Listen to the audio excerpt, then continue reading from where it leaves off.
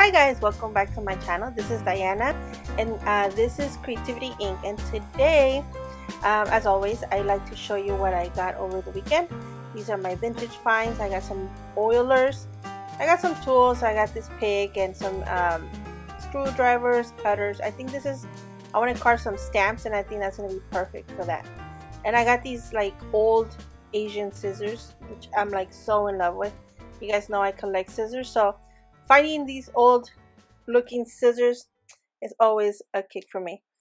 And for today's videos, I want to start with this piece of canvas cloth that I found in like pieces that I have of different cloths or like fabrics and stuff. So what I'm going to do is I fold it in half, and with a knife I just went ahead and started slicing the side of it. My goal is to break the hem, or just like take it out, take it apart without taking it apart, if you guys know what I mean. So what I'm doing is, because the cloth has up and down and sideways thread, I want to cut the up and down thread so that only the side to side thread is hanging out. I want it to be very what is the word, sluggy. And so what I'm doing is, after I cut it with that same knife, I pull out the thread that it's like still attached and making it still whole. So I'm just pretty much just deconstructing these pieces of fabric on the edges. Shaggy, that's the word I'm looking for. Anyways, I wanted to shaggy it out as much as I can, as much as possible, so that it doesn't look like just a folded piece of cloth when I'm done with what I'm trying to do. And so what I want to do is start with watered down gray, just any gray, I guess, or in my case I'm using gray, but you can use brown, you can use black, just to water it down.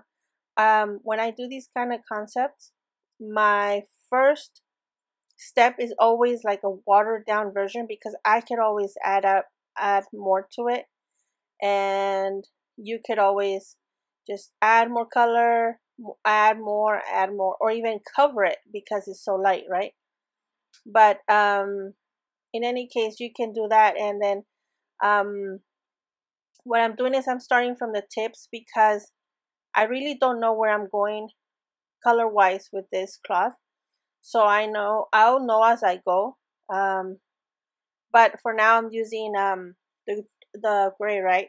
And I have this is fabric dye, as what is called dye-rye or dye-rye or something like that you buy at the Walmart, and it's to like dye your fabric. So what I did is I put it on a little glass jar, and I have it on the side so that I can vintage like things at a time. So what I started doing is I started dipping the edges, see how it works out, how it looks, see if it works great, how it works with the fabric, because I've never done this fabric with this dye. So playing around with the colors was, I guess, part of my piece today. I think I should have done it in another piece just so I know how it absorbs on this piece. But a lot of the times, my first tries I end up like really happy with, and when I try it a second time, it looks like I swear I follow the same steps. How come I don't like it now, you know? So because I started noticing that happened to me a lot, I just started going, not being scared of just trying it on the piece that I wanted to work on. So as you guys can see, I started in the center with black paint, and I'm just working it out. So I want to put a dark color, but then I want to water it down. So I'm just kind of spraying the paint out by squeezing it with water. So I'm spreading the color out.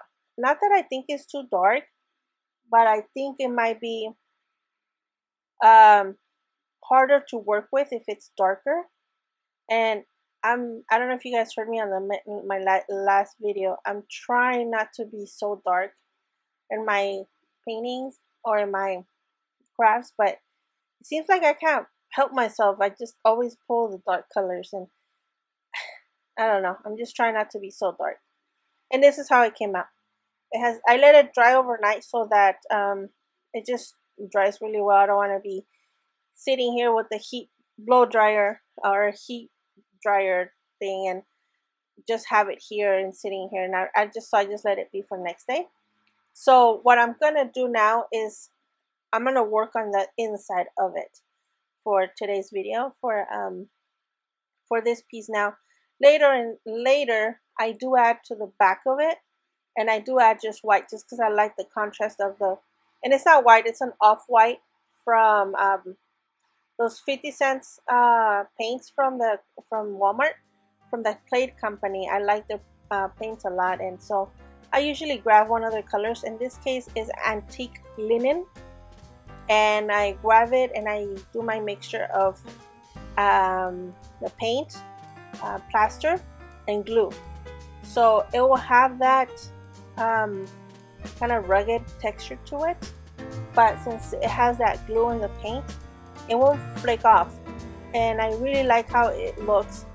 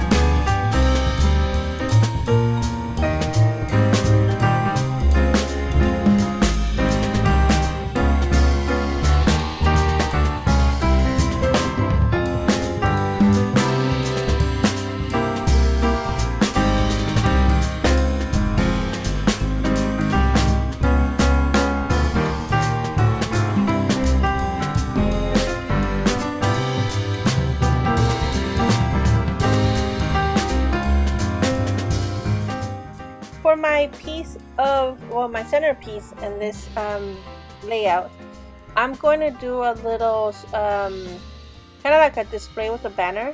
I have a video for that. It's how I make banners out of cloths or different kinds of fabric, and I'm using these rusty I actually don't know what they are. I just know I have a whole bag of them. I go to this cool like place where you can buy a lot of parts, and they had a bucket of them outside, and they had been rained on, and everything was rusted. And that guy's my friend, and I asked him, "Can I have some?" And like, "How much would you sell me a bunch of them?" He's like, "Just grab a bag full," and then he hooked me up. So he gave me a whole bag of these. So I've been using them, and I'm like loving them. So I'm gonna use them as a display for my banner. And I don't know if you guys can tell, but I had stamped a 5 or a 5th on it because my the book that I made for it has a 5 on it. So I was gonna do bring that 5 into this display.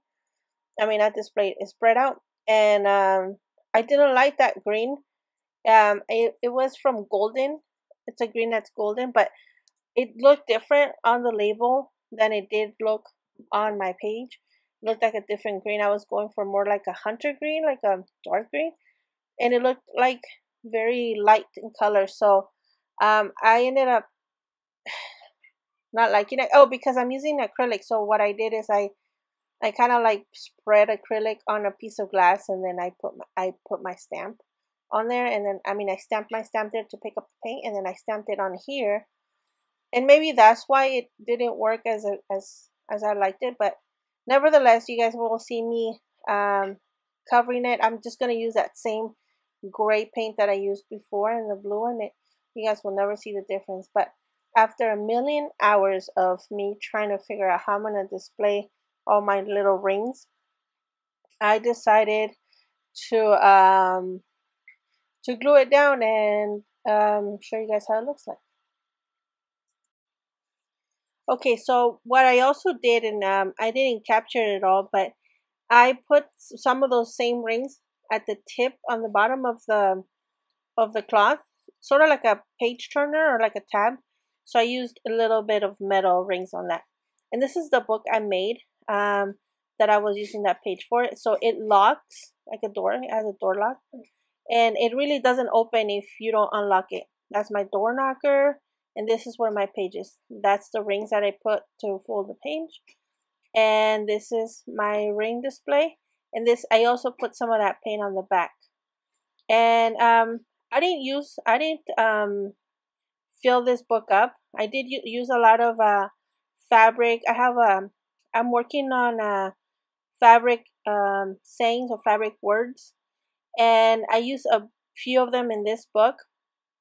I'm planning to I do have a printer that prints on canvas, so I'm planning to put that on my Etsy store pretty soon, where I'm going to be selling this book and some of my other books, along with fabric ephemera, not fabric, sorry, canvas ephemera, which includes words, and working on some flowers and some other kinds of ephemera that is made out of canvas.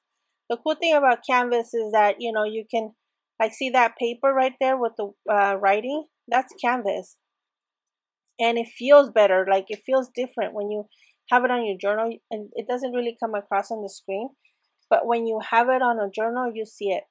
And as you guys remember, I did those wax seals out of Crayola melts, or just regular Crayolas from like the kids Crayolas, and I used a stamp to stamp the letter on there. And so yeah, so I'm gonna have all these kinds of products made out of the canvas that I am able to work on. So right now I'm working on the designs and on the words. I wanted to have a really nice, awesome package to introduce my Etsy store. So if you guys want to subscribe to this channel, and I will give you guys more updates as to when that's going to happen. And I'm probably going to have a great deal for the first few buyers. So anyways, on the back of the book, I have a mailbox, and it has just a bunch of little ephemera. And that's how you open the door. And in front of my door, that's where I put my maker's label. Well, thank you guys for watching. Please like and subscribe to my channel for more updates. Thank you, and have a good one.